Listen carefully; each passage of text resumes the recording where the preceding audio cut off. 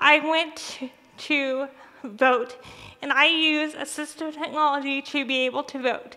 What that means is I use a pair of headsets that will allow me to read the ballot to be read to me, and use this little dial box that's connected to the place where they record and scan their ballots.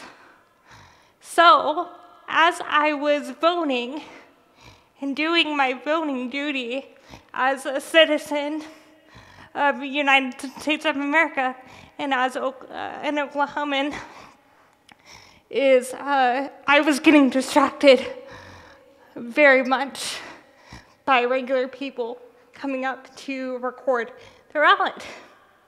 So I went to my county election board, shout out to Rogers County Election Board, and said, hey, this is not right.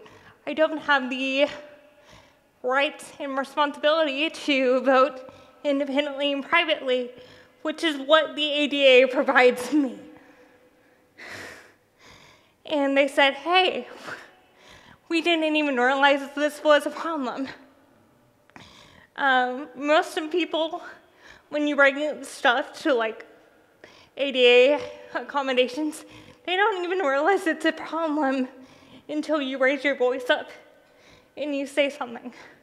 So what my county is now doing whenever I go and vote and I want to use the accessible voting machine is I have a partition wall now that I'm separated from all the other people who are still using that machine to walk up and record their vote, but I'm not being distracted, and I'm able to vote independently, privately, and respectfully.